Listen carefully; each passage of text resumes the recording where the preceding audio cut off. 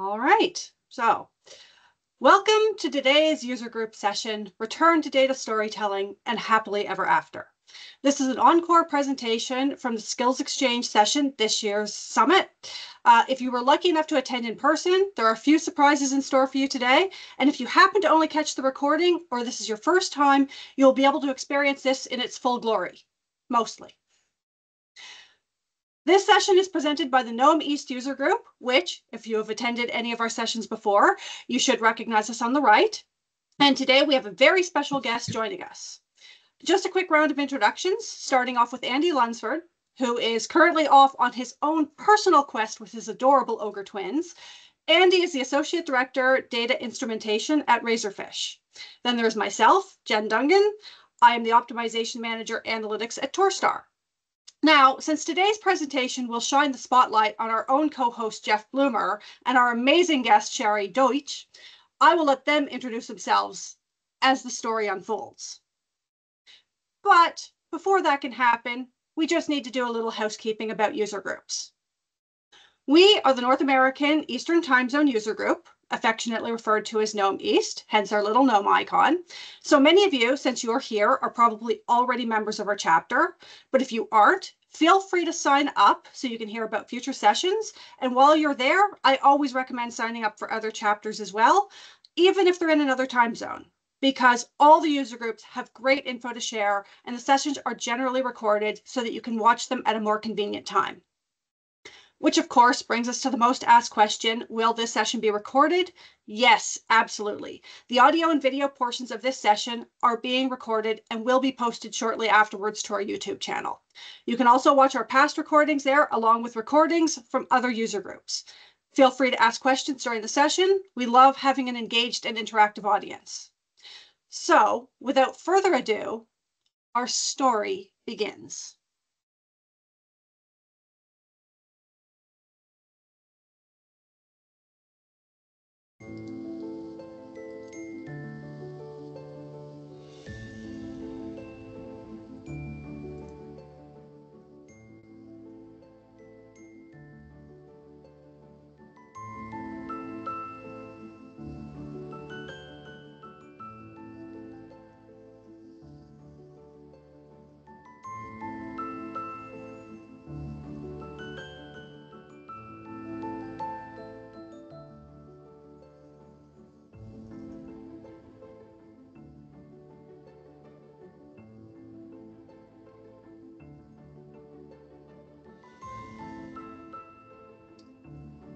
Thank you again, my distinguished and honored guests, for coming today. And so, yes, that is how they lived happily ever after.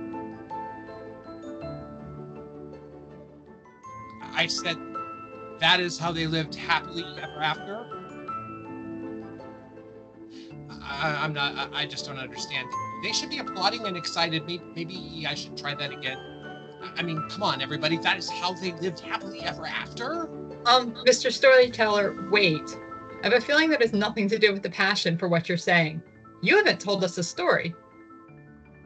Oh, well, then, okay. I guess we need to make sure that we start from the beginning. How about we try that again?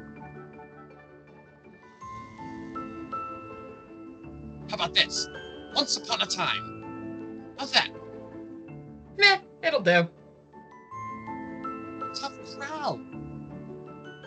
Okay, so now you might be wondering, why did we do all that? Well, it's because of this very simple statement. People forget facts, but they remember stories. Now, how many people remember the last report that you really reviewed? Oh, okay, so that's good. Now, how many out there, really remember the last story that you read?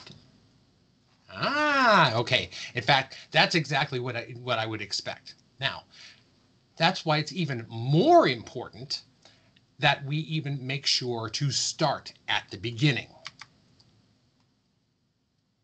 If you think about it, so many of us as analysts often struggle with trying to communicate data. We are not ace reporters. We're definitely not Tolkien. We typically choose numbers and run with them because we find that they're easier than words. Let's be honest, the reason it often feels hard is because we convince ourselves we're not very good at it. But here's the dirty little secret. We all can be if we just take a little bit of time to think about how we go about preparing our data in the first place. Basically, it's about building a simple story, no matter how small. Sometimes there's a hero and sometimes there's a villain, and perhaps there's even a plot twist. Now, what am I really talking about? Well, here's some real life coming right at you, and it's time that we introduce you to our main villain of our story today, known as Data Vomit. Yeah, he's ugly, all right. And if you think that Sparky is bad, just wait until you see what he looks like in real life. Now, I will warn you, though. Those of you with weak stomachs, you may wish, just to cover your eyes, right? Yeah, he's ugly, all right. Yep. Now, it's going to be just fine, folks. Please don't scream. I promise you, we can fix this. With any good story, though, we also have heroes. Now, please allow me to introduce myself. Now, this should come as no surprise to you because I am known to many as a storyteller. But in everyday life, I am better known as Jeff Bloomer, Manager of Digital Analytics at Kroger Personal Finance. I've been a member of the Adobe Analytics Champions since 2021, as well as the North American East North American East Adobe Analytics User Group, and a member of the Adobe Community Advisors. I have more than 25 years of experience working with data and over 15 years of experience working in the digital industry, which includes Adobe Analytics. Of course, this story would not be complete without our amazing and magical co-host, Sherry Deutsch. Hi, I'm Sherry. I'm the Vice President of the Digital Experimentation Practice at US Bank. I'm an Adobe Target Business Practitioner SME, an Adobe Analytics Champion since 2022, and a member of the Adobe Community Advisors. I have more than 10 years of experience in A/B testing and experimentation across industries, including fintech, telecom, and retail. So, Jeff, what are we proposing today? Well, I'm sure most everyone who registered for this session is wondering by now when we were getting around to that. So, I mean, who hasn't sat there and just wished all those numbers on the screen could just magically spin their own tale for them? And I'm sure there are plenty of us who feel that their hard-earned efforts are overlooked or underutilized. Even more importantly, we're often challenged to ensure our insights simply resonate with our intended audience. Well, I'm here to tell you that we are here to bring you just a teensy little bit of magic to your world today, because during this session, you'll learn the significance and value of building compelling narratives tailored to diverse audiences and communication methods. I will also briefly speak about the essential components of an engaging narrative, and then finally, Sherry will follow by guiding you through some awesome strategies for devising and implementing an analytics style guide. Our goal is to find the happy ending in our story, and of course, that happy ending for you means elevating the quality and impact of your deliverables, leading to a greater sense of accomplishment, reduced stress, and happier, more informed stakeholders. Now, reaching that happy ending means being set upon the path to get there, and understanding the value of a good data story is where we take that first step. First of all, a good data story provides your data consumers a better understanding of the situation. Stories allow your audience to become more engaged and reduce cognitive load, meaning they have a higher likelihood of paying attention and understanding the informative information quickly. A good story also amplifies your efforts. Honestly, if you just send out a link with a quick note and then no one reads it, all you have done is succeed in contributing to what a former manager of mine lovingly referred to as File 13, or what we in the analytics world would call the digital black hole. Stories can help improve and or deal with poorly executed initiatives more efficiently and quickly. Developing these habits to build better stories will help you to foster increased credibility, which also means what? Job security. Of course, as much as we might wish for it, none of this happens overnight or with the wave of a magic wand. Now, just remember, even though you may not consider yourself an author, you are the architect of your data story. And what that means is you are ultimately accountable. That's right. When that email hits your data consumer's inbox, it's all on you. You are responsible for the data story that they read when it arrives. Now, take just a minute to look these questions over and marinate on them just a little bit, because knowing the answers will help make your work more effective and waste less of your time. And understanding these questions is going to help you go into this next slide. Because now we're going to introduce some bonus material here that we didn't cover at Adobe Summit. Some of this is borrowed from one of my favorite books that I've been reading recently, entitled Effective Data Storytelling by Brent Dykes. The psychology around data storytelling is, pardon the pun, quite telling in and of itself, but it really helps to think through why and how it can be so effective. First, most of the decisions that we make are not based in logic. Next, our need for causation is hardwired into us. Think about it.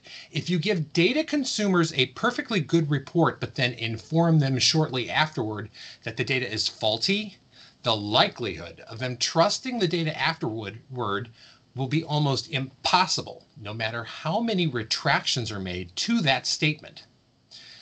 Something powerful and extraordinary happens to us when we hear these simple words, once upon a time. In fact, our brains have completely different reactions to facts versus stories. So check this out. We mainly scrutinize facts that we don't like. Ever hear the phrase confirmation bias? That's what we're talking about here. We may even fight conflicting facts like a physical threat. Similarly, our brains may bend or break facts to support our existing biases. Worst even, corrective facts can potentially strengthen our misinformed positions. When facts are visualized, it's harder for us to reject them. For example, people might first be told in the news that this person was robbing a bank. However, a news update later that evening revealed that this gentleman right here, he was simply visiting the bank to make a deposit. However, now there's a news report out there that the bank was held up by this poor gentleman and he was completely innocent. Stories engage more of our brain. Stories form a unique connection between the storyteller and listener. Stories increase our attention and empathy. Stories make us less skeptical and more open to change, and stories enhance our comprehension. So creating any effective story requires certain basic elements, as you can see in this plot diagram. You'll find it in novels, TV shows, and any of your favorite movies that you go see. Even a good newscaster knows how to string the facts together to bring you an effective broadcast.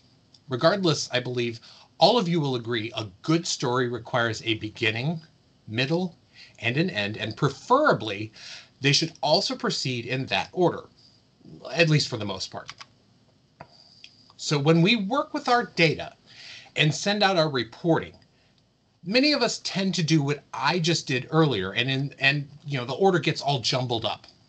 Typically, we jump right into delivering the ending of our data stories first, and now that we've lost everyone's interest, they've moved on to the next thing. So good evening, ladies and gentlemen. Yes, it appears we only got 1/10 of an inch of snow last night, but it's minus 10 degrees and it's freezing outside.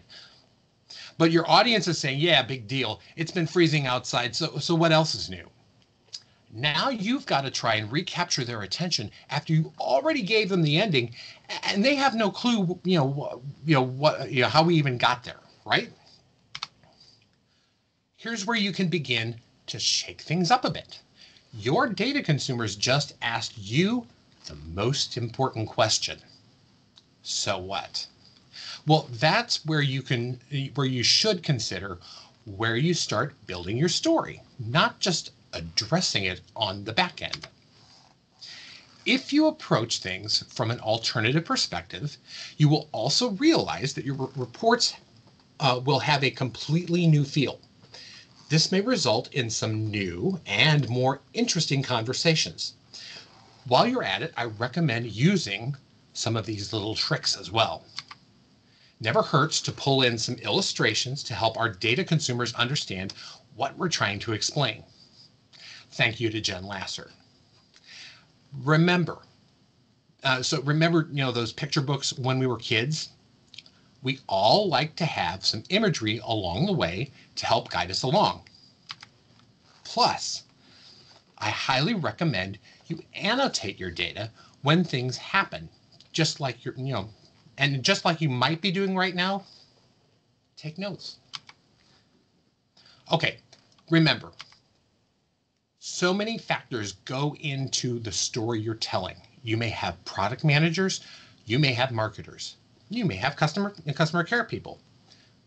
You may have any number of individuals or groups that you rely upon who can provide you input that may influence the data story that's reflected in your reporting. When you have questions about why a particular data point happened, who, what, when, where, how, everything that you should be asking. These things make up the different elements of your plot diagram, and it will be up to you to figure out where they fall into place. Is there a villain? Is there a hero? Is there a plot twist? Was there a reason for any drama at all, or was it all just a non-event? You decide. You get to be the director, and like I said, you're the architect. And to be a successful architect, you need a good set of plans. Let me introduce myself again. I'm Shari, and in addition to being the Vice President of the Digital Experimentation Practice at US Bank, I am also the fairy guide for data storytelling.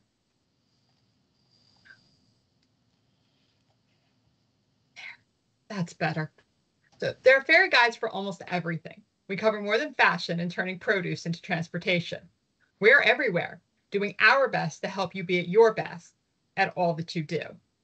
So Jeff has pointed out data storytelling is both art and science. We want to tell our story so that our audience quickly grasps the key points. To do that effectively, we need to ensure that their view of the story matches our own. But understanding is subjective, influenced by perception and not the storyteller's intention. So how can we make these two match? If we use a consistent, clear presentation of data every time, we can make our stories more accessible and easier to understand. If you want to get someone excited about something, use familiar language. Do you want a colloidal emulsion made of milk, cream, sugar, and air? Or do you want some ice cream? We couldn't send Cinderella to the ball without the perfect outfit, so we shouldn't send our data into the world unless it's ready to catch the attention of a handsome royal or your most important stakeholders. This is where appearance matters. So I said, give your data some style.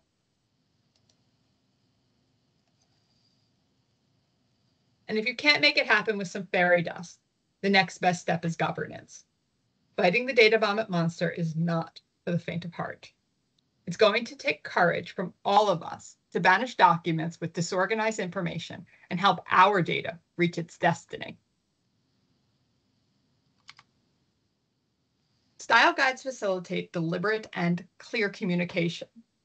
For the analyst, it reduces the time and effort needed to create effective reports. For the reader, it reduces the cognitive load to understand the data.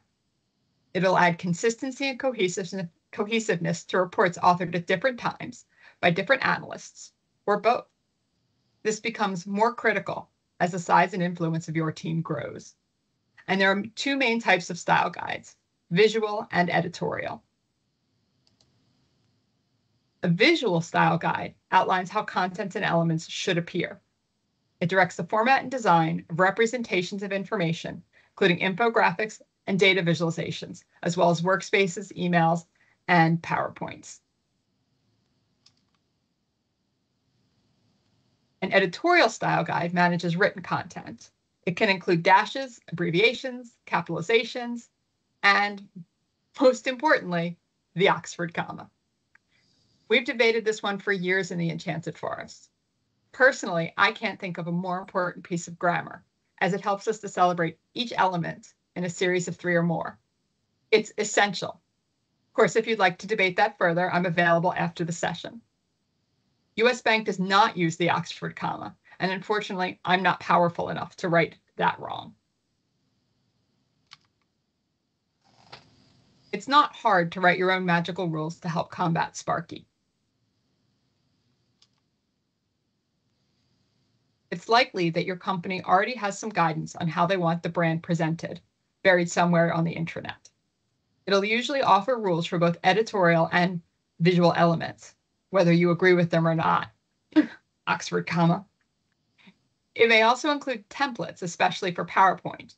Consider this as a style guide for your style guide and use it as a starting point. Next, talk with those that consume your reports.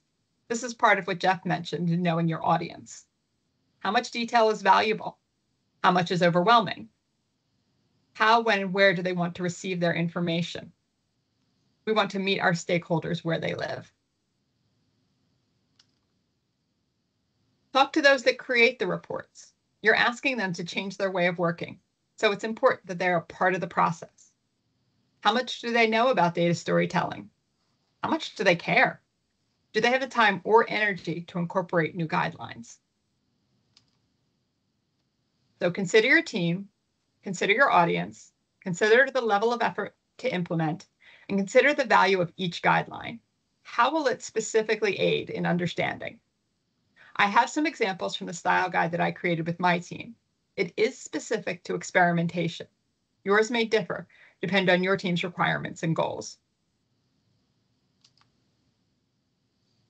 It may be too much detail to share the exact number of unique visitors in an experiment when the number is in the hundreds of thousands. So let's make it easier for them.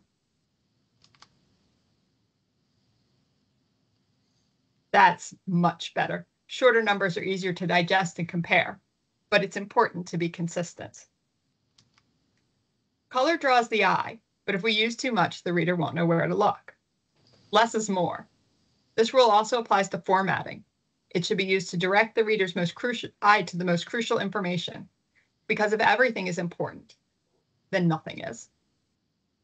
If we use too little character styling, it's not clear where to look. If we use too much, we have the exact same problem.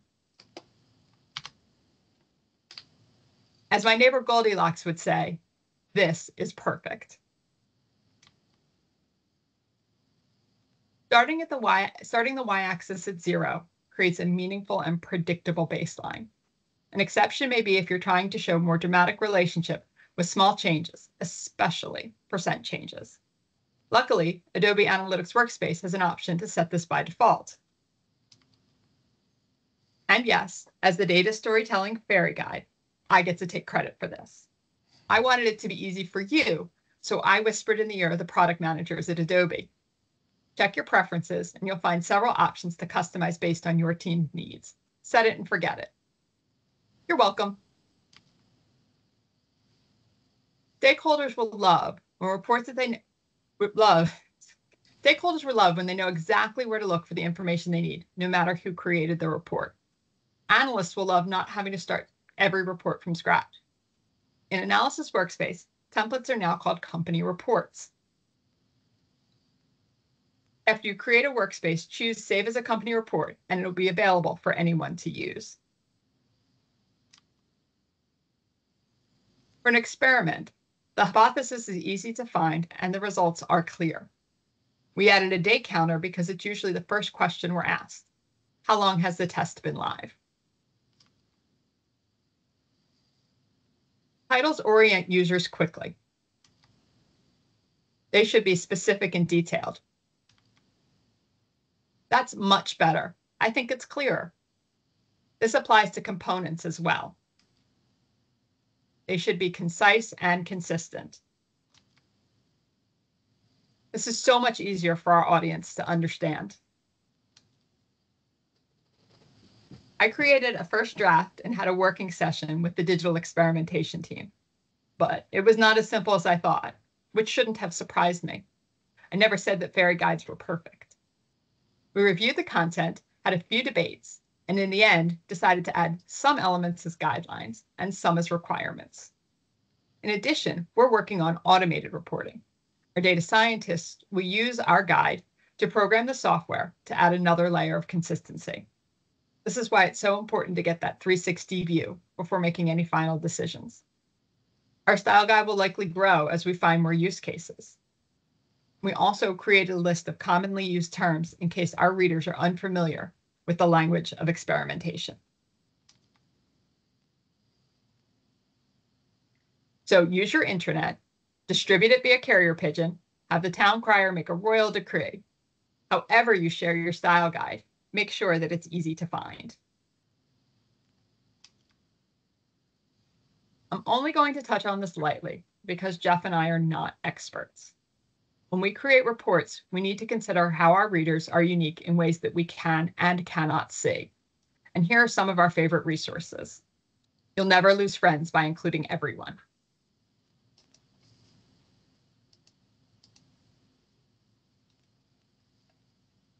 Now that we've had the opportunity to walk you through these different concepts of data storytelling, I want to remind you of our not-so-little friend.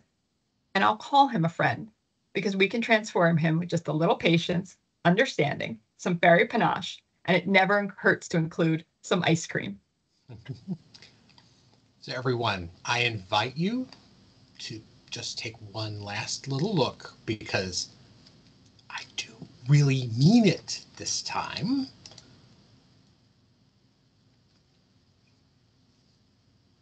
Welcome to your happily ever after. And that's right, folks. Now we can see neat and clean lines. Our highlights are easy to find. We can immediately see that we are in the second week of a record in native mobile sales. You will notice I am even accommodating for the PowerPoint display. You know, not necessarily our favorite data output, but moving on. You will also notice that our product managers can very easily find their product highlights just as easily. And most of all, drum roll, please. Can't do a drum roll very well here. Here we go. Right again, folks. We kept the best for last. Instead of hitting you with the obvious top-line metrics just like you would always expect, this time we took you through the data story and got you to the end with the most important information when it means the most. And there you have it. Mr. Storyteller, haven't you learned by now? It's never that simple. Don't forget about that little plot twist you need to include here. Well, yeah, right. As you know, it just wouldn't be an action-packed story if we didn't, save something like that for the very end. Remember when I mentioned showing the final output to you in PowerPoint with a minor bit of distaste in my mouth? Well, I'm sure you know a lot of times this stuff tends to be delivered in email. Well, in doing our first reveal on a long format isn't necessarily as impressive when you're also straining to see everything crammed into a widescreen display. But I can assure you, the first time that this output arrives in your inbox, it would make a world of difference. Can you see what I mean? Great. And with that, folks, let's review a few takeaways. It's important to start at the beginning and tell a full story, no matter how brief. And as analysts, it's our responsibility to make sure that our stakeholders understand the story and facilitate the creation of consistent reportings by implementing a data style guide.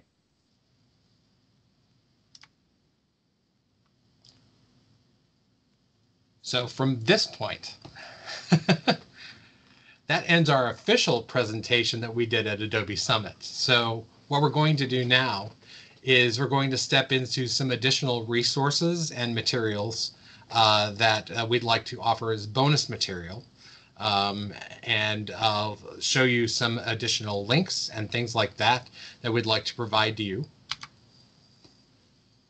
So putting together this group of additional resources, we thought that other places for more information. Adobe has put together a wonderful data visualization playbook, which goes with the webinar, The Art and Science of Data Visualization. Again, we recommend looking at our company style guide, some more information about managing reports, and of course, effective data storytelling by Brent Dykes, which has been an incredible help to both of us throughout our careers. Definitely so. So one of the bonus strategies I wanted to share is how we use design principles to enhance our data storytelling. It's sharing information without having to use any words. So Gestalt is German for unified whole. The basis of the Gestalt principle is that the human mind wants to create order and disorder and wants to see patterns. It was created in the 1920s to show how humans might make sense of the confusing things that they see. Our brain fills in gaps and creates relationships to avoid uncertainty. And it's also about our tendency to perceive the whole as opposed to individual elements. So by putting space between elements, you can create the perception of groups, even when other characteristics are the same. When things appear similar to each other, we group them together. In this specific image, items that are the same color are more likely to be seen as related than those that are the same shape. This is one of my favorite, and I'm not sure that it applies in some of the work that we do, but I love that our eye prefers to see complete shapes. And if you're of a similar age to me, you also see 4 little Pac-Mans in the corner and wonder where the ghosts are. So, that's exactly what I see too. Size is so important, but again, too much is not helpful. So try to use no more than 3 sizes when using scale. And of course, make the most important element the largest. By laying out elements logically and strategically, we can influence the reader's perception and guide them to determine which information is the most important and in what order it comes. We talked about font color, but contrast can include shape and layout. By using visually dissimilar elements, we can capture attention and show impact. A basic version of this is the bar chart. Using the juxtaposition of visually dissimilar elements can convey the fact that these elements are indeed different. So, and we have some examples from the work that I did with my team, which is also available on Experience League, follow our link. The first is the Adobe Analytics Workspace report that you have seen. We use these for all of our reports, and it helps our users find, again, our hypothesis, the days live, and those primary KPIs, A, B, and the percent difference between them. My team also uses Confluence as our main record keeping. And originally, everyone on the team was making their own version of Confluence, and they all looked fabulous individually. But when you started to line them up together, unfortunately, it looked like it was created by kindergartners, only because we put emphasis on different things and different font sizes, and it had nothing to do with, again, the value of my team. So we came up with what we felt would be a unified executive summary. So this is what gets passed on to the executives, and they can easily find what happened, what were the numbers, and what else is worth mentioning. There's a section at the bottom as well for additional results, and that's free form, and each one of the analysts can put their information in there their own way. But if you needed a quick glance to find out what happened, you can go to this executive summary and see the results. And then last but not unfortunately least is PowerPoint. I know this isn't the most exciting slide, but it makes the comparison and the results clear at a glance. I have seen some arguments that say only put one number on a slide, that say, to show that percent change. But for our specific audiences, they want to see how many users it impacted, and they want to see what the different conversion rates were. Part of that helps them to know that what happened was somewhat as expected. I can tell you that there was a 65% change between the two of them. But if you look at it and you see that the completion rate for one was 30% and the completion rate for one was 50%, and your normal page completion rate is only 11%, you know that something is not right. So this helps our users validate what they're seeing. So I see the arguments for both sides, but this is what my team feels is the most useful. So thank you very much. I'm going to turn it back to Jeff. Yes. So we wanted to then, we still do have a link here so that you have the ability to go out. We provided this as well at the end of our session, so that you do have the ability to go out and look at the materials. So this link actually will take you out to the experience link to look at the materials that we provided at the time. Also, you can send us some additional questions, but we are going to take the time now to open up for questions, as well as I wasn't sure if Judo, if you still had some additional material or anything that you wanted to provide at this time. Hi, can you guys hear me okay? We can.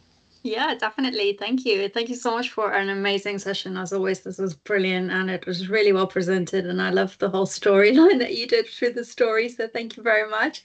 From my perspective, I think maybe something I think would be helpful as well, and I know it's not something that you've mentioned already, it's just like there's a lot of other kind of books out there that I also read, like it's an area that I'm really passionate about.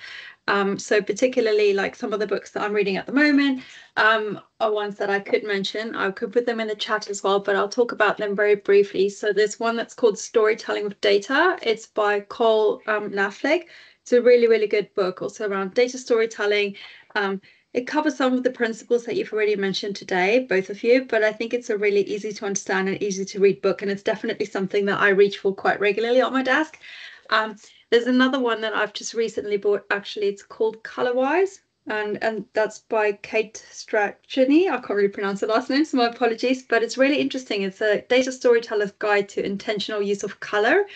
And I think this is something that's really interesting to have a think about, how to use color more effectively from an accessibility perspective, but also actually like how you can use certain colors and how it is perceived in different cultures and how certain colors would bring out different emotions with your data storytelling. So again, I will post this in the chat as well, but it's a really, really good book, I think, around thinking about the usage of color and a little bit more around the science around it as well. And then another one, this is my last book that I'll mention, is the one called Data Story by Nancy Duarte. So this is definitely an amazing book, and it's more around actually how you structure your data stories, the narrative that you use. Also really, really interesting things around how you could create a recommendation tree. Thank you so much for adding that, Sherry. So yeah, that's definitely one of my favorite books as well, and I reach for it frequently. And also on her website, there's loads of resources that you can download as well. So free resources like some templates that you could use for your data stories and the recommendation tree. So do go and check that out. And then lastly, one of my final little bonus pieces that I would add is definitely to have a look at, there's a podcast by Leah Pica. And it's a podcast that's Leah Pica, someone who used to work in the digital analytics industry for many, many years. So the podcast is really very focused around that topic as well, but it does speak massively around data visualization and data storytelling. So again, I will add a link to that as well in the chat. But these are definitely some resources that I would say, in addition to the amazing resources already shared, to check them out. And then do keep a lookout as well for any new resources that we're developing as well for Experience League that might be coming up soon. And also sign up for our future skills exchanges as well, because, you know, we will continue talking more around topics related to this as well. So definitely, I think, you know, keep on engaging in this and keep on telling amazing data stories, because it's so powerful and it has such a great impact on actually unlocking the value of the data that you have. Thank you so much, Jeff, and thank you, Sherry, for everything you've done so far on this topic as well. I'll hand back over to you, Jeff. You bet. And again, this QR code will take you out. All the links that we provided in the presentation, you will have the ability to access out there on Experience League as well. So don't worry about not being able to access them in the presentation that we have. So we want to make sure that you have access to all of the assets that we have provided today.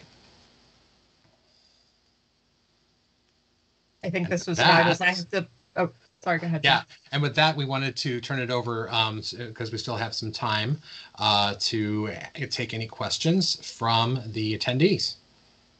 Yeah, well, you guys did such an amazing job. Testament to your storytelling. Everyone was on the edge of their seat. No one was asking questions. Well, so that means we can take any questions that they might have now. Yes. And so I don't know if we've had time yet. We do need to try, and we do have, as you can see right behind me, we are going to have to try and do a drawing of the people that are attending. So we're going to have to do that, because I want to see if we can't try and do that live as well as much as we can.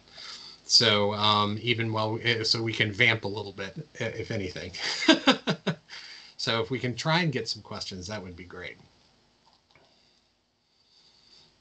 So if anyone wants to talk about what their favorite resources are, or Yes. an example where they've used data storytelling to make a difference, I definitely want to talk about Lea Pica just for a minute, because I spent the first 15 years of my career as a radio producer. So when I first started to get involved in data and data storytelling, I really read a lot of Lea Pica stuff, and it helped kill some of my imposter syndrome as I was standing around all these other people who've been working in data for years and able to hold my own. So especially, I think it's good for everyone, but especially for beginners because of the way she explains things.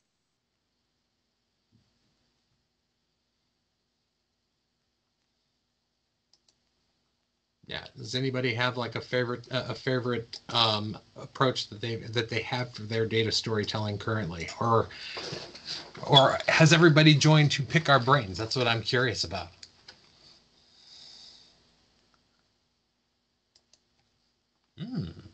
I know I've just spoken, sorry.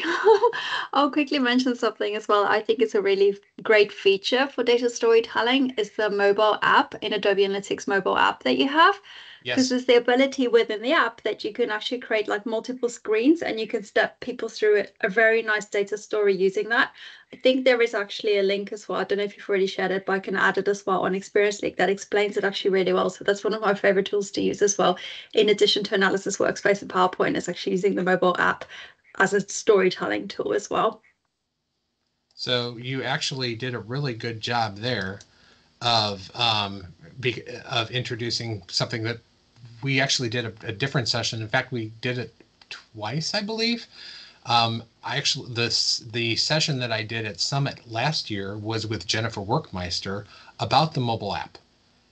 So if you have the opportunity to go out and take a look at sessions, in fact, we can probably even link that to this, because the mobile app definitely gives you an opportunity to build stories around, like you just said, around the experience. And I believe in some cases, you can actually build a better reporting experience because of that layered ability to report.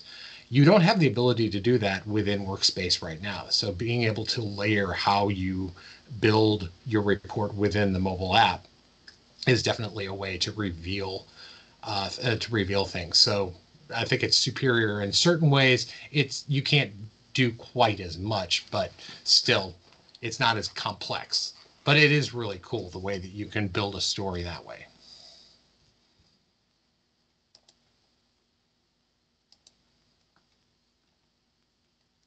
Shari, do you have all of these bookmarked? Like, seriously, you're like on top of this. No, I took Shari? typing class in high school. I can just type really fast. Ah, That's pretty much all it was. good. But before I think good. I just aged myself by calling it typing and not keyboarding. So we'll just gloss over that and pretend no one noticed that. After all, fairies are ageless. Ageless. We have been here forever and we will continue today. Some of us took typing when we were in grade school. Yeah. And when I was done with my typing work, we basically played Miss Pac-Man, which brings us back to on the Apple, whatever they were, which brings me back to my Gestalt principle. So I've seen Pac-Mans everywhere. Waka, waka, waka, waka, waka, waka, waka. Yes. Shari, if you have a question or a comment, go ahead.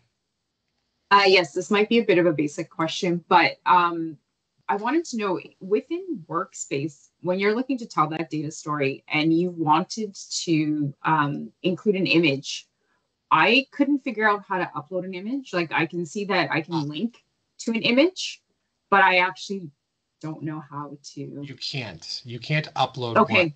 The only way that you can do images, and this is one of my pet peeves, is that the only way that you can do it is you have to link out to an image with a full URL. So what I have to do is I use a service called Imgur so that I can link out to it. So you are correct. You can't upload an image.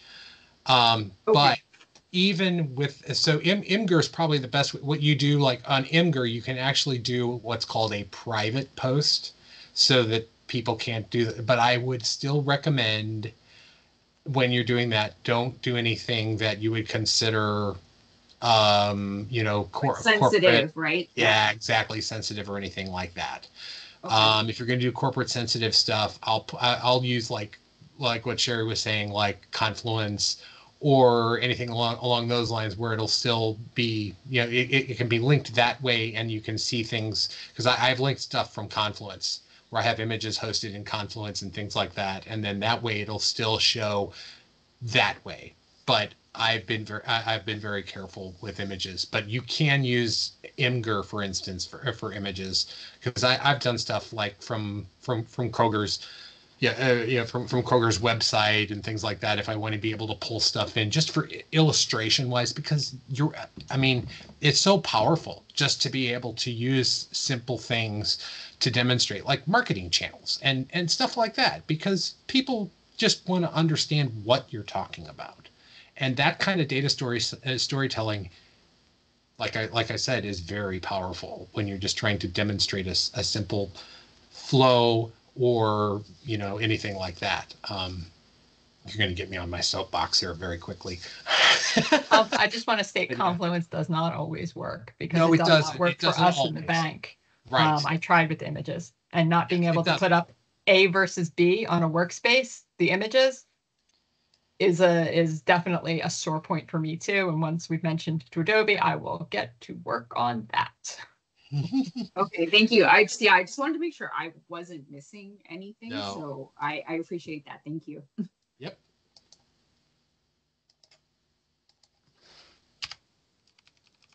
I will apologize right now that I'm dual tasking, but We're getting our drawing done. that's what I'm trying to do. Yes. To win. Oh wait, that would be unfair for me to win. I feel like I can do that myself. You're not allowed to win. Okay, I will.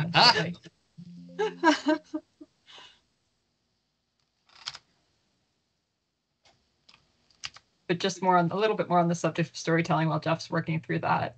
I don't know how many of you out there actually work in experimentation, but working on a different presentation, but realizing that everything that an experimentation strategist does, and most likely most things that an analyst does, is all about how you present your story, and how you're able to put your facts in a clear and concise way to help get the reader or the user, your person, to decide that experimentation is worth their time, or that the result of the experiment is something that they can believe in.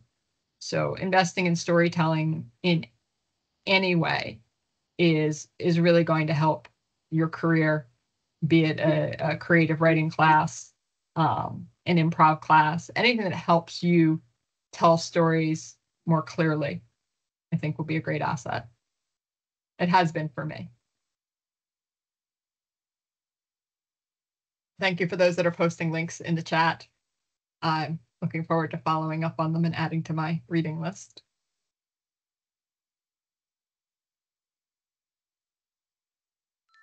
All right, do we have our winner?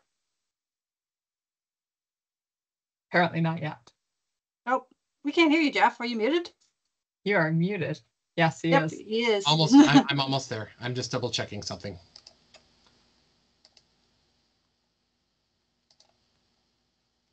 I just sent Chase a question, so I'm just verifying with him. Chase will do what we tell him to do. I mean, Chase is the best. Oh, also, look, tomorrow is the Adobe Analytics, Adobe Champion. Losing my train of thought here. Is it the Adobe Analytics Champion office hours at 4 p.m. Eastern? If you'd like to sign up for that, if you have any questions about Adobe Analytics, you're welcome to come and join us. There are places to post questions first. I don't have the link to that. And then on the 25th of June, we're doing our first ever office hours in French. So for you, if you have any French-speaking colleagues who have Adobe Analytics questions, most everything we do is in English. And so we wanted to try and gear some content towards other languages. And French was the first one we chose because we have the most champions that speak that language, or attempt to anyway. So yeah, we'll attempt to anyway. I'm in that one, so I'm going to prepare a pre-apology for my bad French. So we definitely look forward to seeing you all there. As I said, we have some questions already that are really interesting about migrating sites, about some interactions with Adobe Target. And and we do the North America ones monthly. So they happen usually on either Tuesdays or Thursdays. If you sign up to be part of the group, you'll get emails about it. And thank you, Ying, for posting that. We also have the skill builders coming up in August, which I believe there are many people here who are presenting in that as well. It's going to be featuring several Adobe Analytics champions. And it's also not too late to get in your Adobe Analytics champion application if you're interested. Extend to July 17th. Sorry, June 17th. Sorry, June 17th. Oh, yes, I misspoke. Yes, June 17th. Yes. So we said that today's prize was the comic book, and then after that there are going to be two more prizes after that. So in order to win, you have to be attending. So the number one grand prize goes to Stephen Biggs. Congratulations, Stephen Biggs. You are the winner of the comic book. So there we go. You get the comic book Spawn #1. That is a fantastic comic book, by the way. So I actually bought this the day it came out right off the newsstand. I actually have 3 copies of it. So the other 2 are in my box. So that's why this is one of the prizes. So I used to be a big comic book collector until I got married, and then I couldn't collect comic books anymore. So, but yes, I have a huge comic collection. But I thought that this would be a fun comic to go ahead and put up. It was actually inspired data storytelling. Brent Dykes made a wonderful post one day talking about how data storytelling in and of itself, comic books are a great way to identify with storytelling. And so I thought, wow, what a great way to What a great way to have a prize for the next time that we do this. So, and how to tie in with data storytelling as well. So that is the first prize, and then I will be following up with the next two here. So let's see here. The next one is please bear with me. So Jasmine Tanyana Gutierrez is the next one. And then it's Steve Biggs here. Thank you very much. I was just scrabbling for my power charger. Just as you announced my name, I got that dreaded red X at the bottom of my laptop, and I had to frantically find the charger, and then it wouldn't charge, but it's charging now. So thank you very much for the prize. All right. And thank you for sharing the story. Yes. Oh yeah. With tension and all. Oh my God, I have 1% there you go. See? left. Exactly. Drama and everything. There you go. Yeah, it went straight from beginning to end very quickly. But yeah, the end was a happy ending. So thank you. You bet.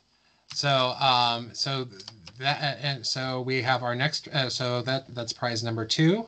And then I believe our third prize is, I thought I saw her. Is Joanna Maftai still on, or did I lose her? Was here.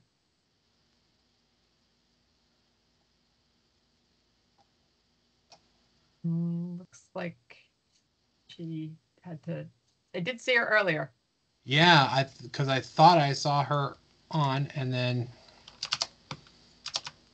Did we count it? Third Did we person. go back to the drawing board? May have to. Take a pick. For about 1 minute. So I got to go next down the list. Next on the list. Okay, then Christina DeWald.